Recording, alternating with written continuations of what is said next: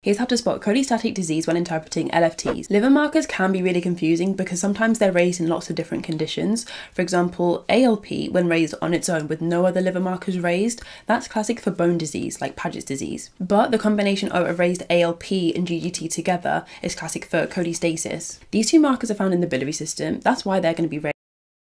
Markers, for example, AST and ALT, they're found in hepatocytes or in the liver, so they're not going to be as raised in cholestasis. Let's look at this question, for example, see if you can work out the answer.